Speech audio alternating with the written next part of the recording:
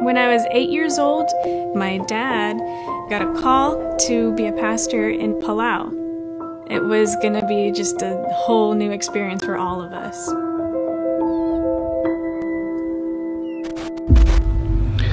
Tiang adila ka lomisarek sira blurbelau en aperredel aktagudel tletelel namakatmoklo.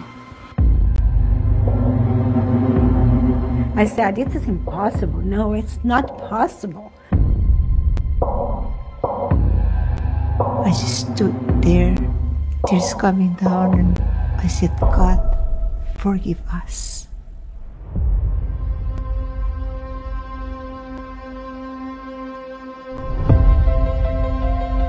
Something then amazing happened that was not part of the program, that was completely unexpected.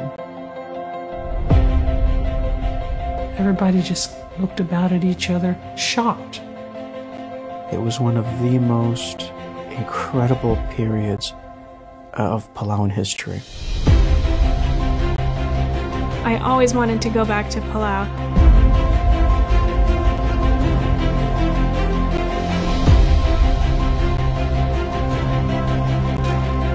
We don't know what memories this is going to bring back, what emotions this is going to stir up.